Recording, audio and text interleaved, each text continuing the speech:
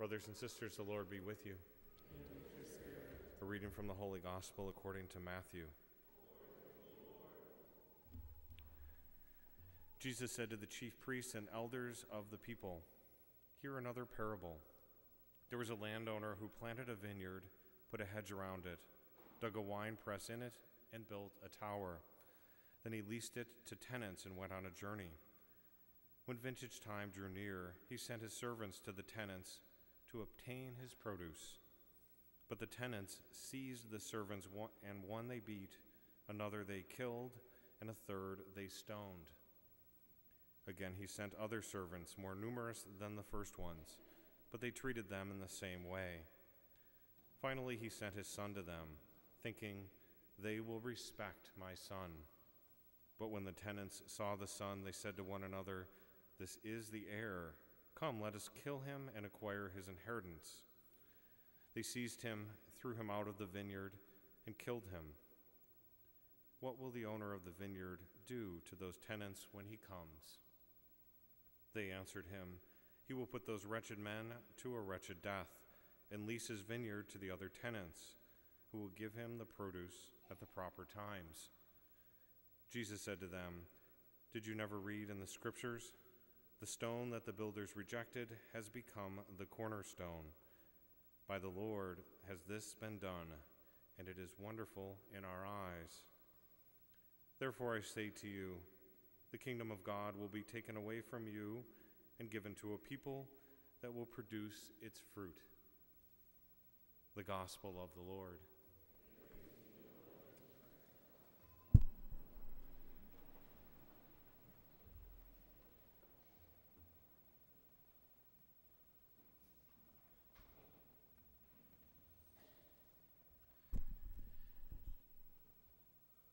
Well, I'm going to begin by telling you a story from a former assignment of mine.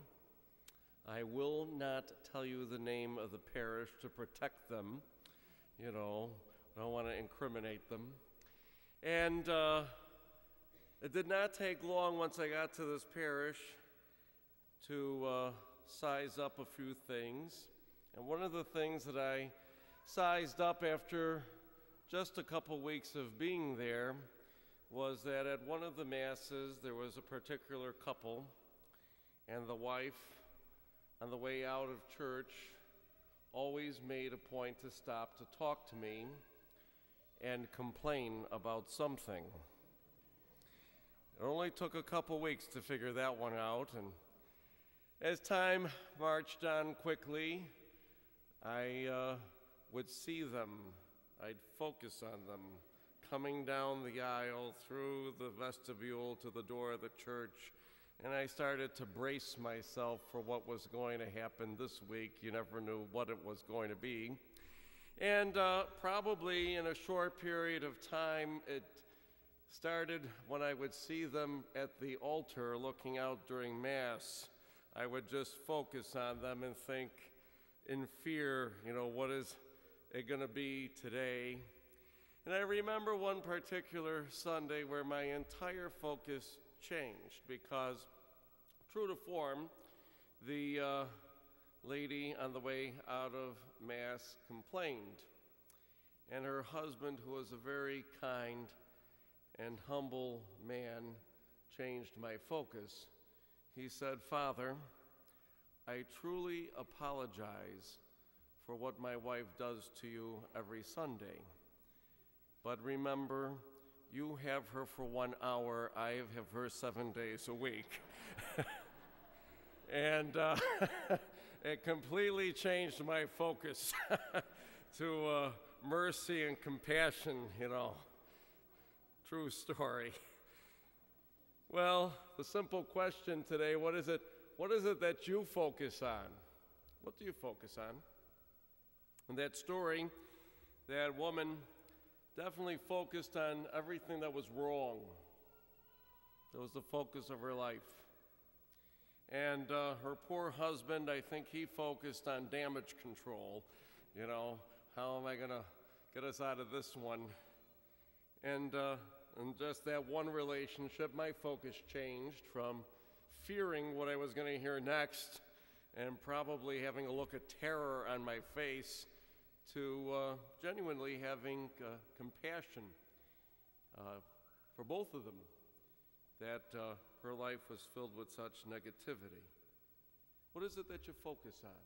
If you really think about it for a moment, we eventually do become what we focus upon. I want you to think about that for a second.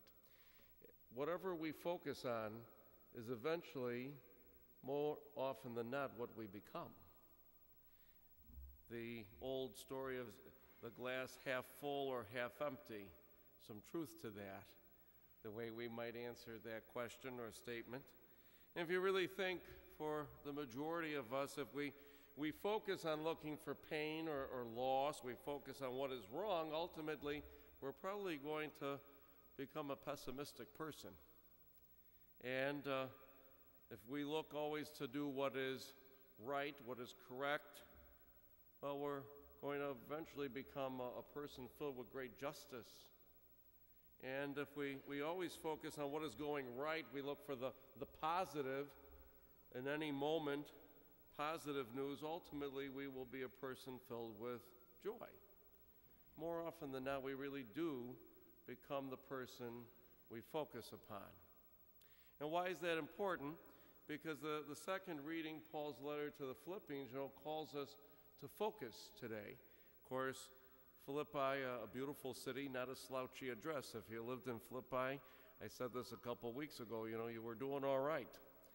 Commerce area, very few Jews living in Philippi, and so Paul, in preaching the gospel, the early Christians, more often than not, were Gentiles, not Jews. And what is he calling them to? He's saying, what are you focusing on? Don't worry about anxiety. We hear about that in the beginning. But halfway through the reading, he gives 6 things to focus on. He says, first of all, focus on whatever is true. Second, focus on whatever is honorable. Third, focus on whatever is just. Fourth, focus on what is pure. Fifth, focus on what is lovely. And sixth, focus on whatever is gracious. And Paul is saying, focus on these things, and Paul goes to the point to say, focus on me, Paul, focus on me, on what you have learned from me. Focus on what you've received and heard and see me do. Focus on that. And if you focus on that, then you're going to focus on Christ living in and through me, and you will be focusing on Christ. So the simple question, what is it that you focus on? We become often what we focus upon. In 25 years of being a priest, I've attended many conferences and retreats, some that I was the participant in and some that I was the leader of. And I can tell you both from my experience as being a participant, the focus that I go to that conference or retreat with is often what I take away from it.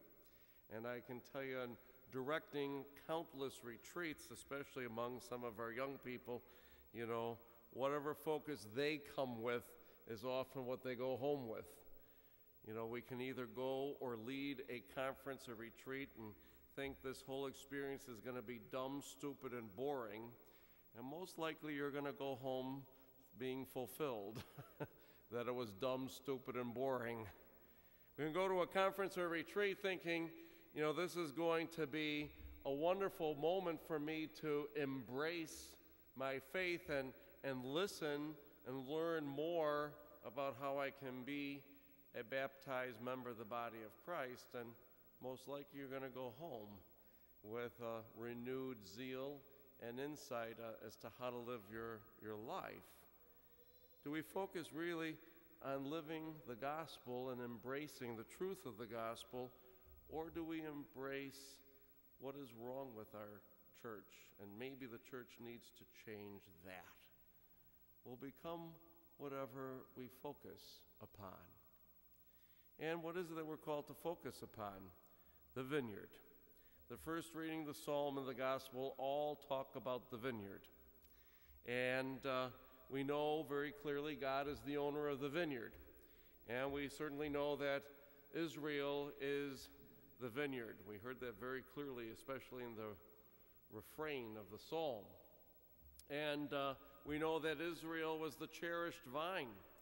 And we know that God created this beautiful vineyard, and we heard how it was built. And God then took Israel from Egypt, planted them in the promised land in the vineyard.